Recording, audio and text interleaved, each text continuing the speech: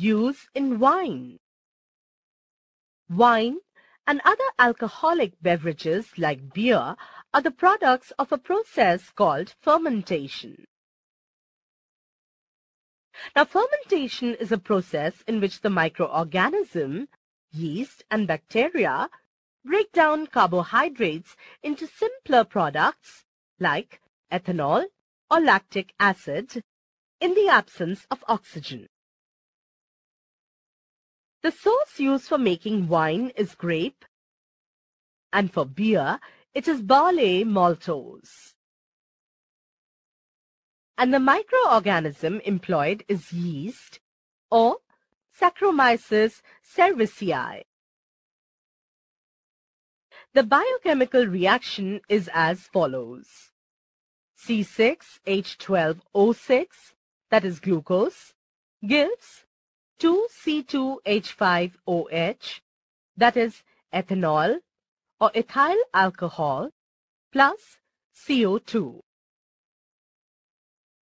Grapes are crushed and fermented in large vessels. Yeast cells that may be naturally present on the grapes or are added carry out the process. Ethanol, that is ethyl alcohol, is produced at a concentration of about 12%, and this concentration starts killing yeast cells. What is left is wine. Characteristics of wine. Wine is quickly absorbed into the body. In very mild quantities, it may be a stimulant, but when consumed in large quantities, it is harmful in many ways. Alcoholics may develop body ailments, particularly liver cirrhosis. Use in bread making. In baking a mixture of flour, that is atta or maida, some fat, salt, and water is required to make dough. The starch of the flour gets converted into sugar. When the yeast is added, it ferments the sugar and produces carbon dioxide, and the dough rises, that is called leavening, to about 3 times its original volume.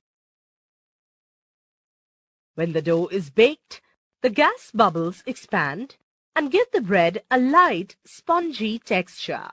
Use in cheese. Constituents of cheese. Cheese is a valuable food with high quantities of protein, some fat, together with calcium and phosphorus, and vitamin A, with some quantities of vitamin B. People have been eating cheese for centuries. It has been made from milk. Do you know how it's manufactured? Let's find out. Manufacture of cheese. Curdling of milk by addition of lactic acid bacteria, that is lactobacillus. Curd produced is separated from whey.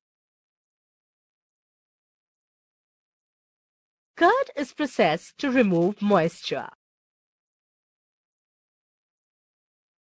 At this stage, it is called cottage cheese. Salting.